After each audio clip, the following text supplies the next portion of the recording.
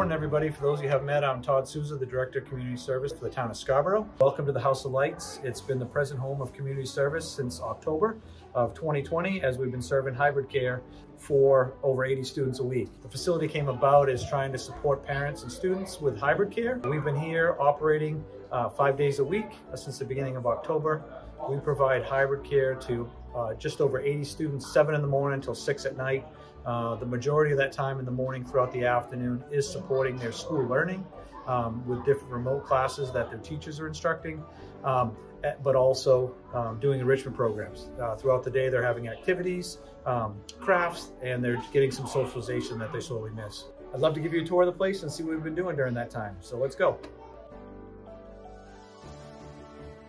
Just wanted to show you one of our spaces downstairs. This is a typical space we've had here. You can see the students behind us. They're having snacks. They are having some enrichment time. We've been doing this operation since October. It's allowed for us to provide this service for parents and help the students. Let's go check out some other spaces. As you can see behind me, there is quite a few programming opportunities going on, and this facility provides us different opportunities in different spaces to run numerous things at the same time.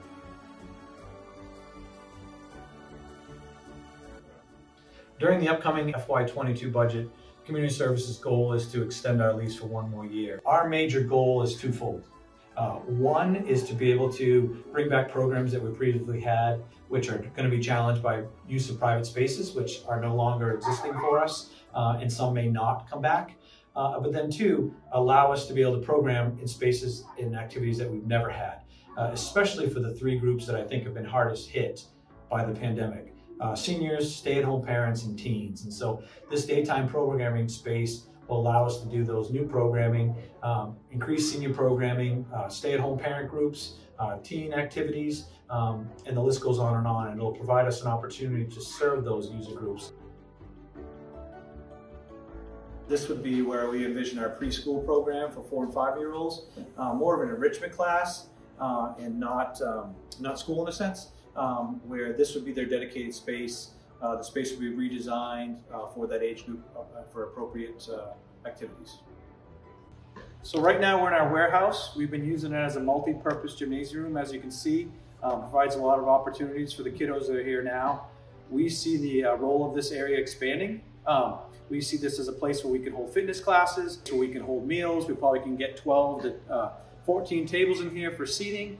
We see this as a place for our after-school program for teens, dances, events, teen nights. And so this space will be able to function in a lot of different ways to support programming. In the schedule that I presented, we talked about different activities that would take place in here, such as setting up cornhole or ping pong, senior fitness classes. All that could take place right here, and really the sky's the limit for the space. So right now we're on the 2nd floor of the House of Lights.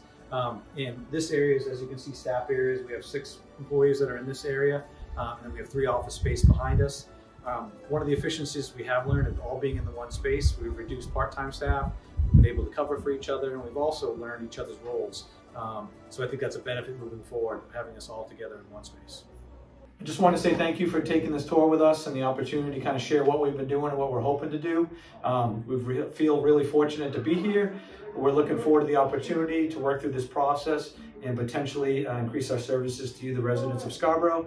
Again, especially in the areas of seniors, stay-at-home parents, and teens. This is the piece we've been looking forward to.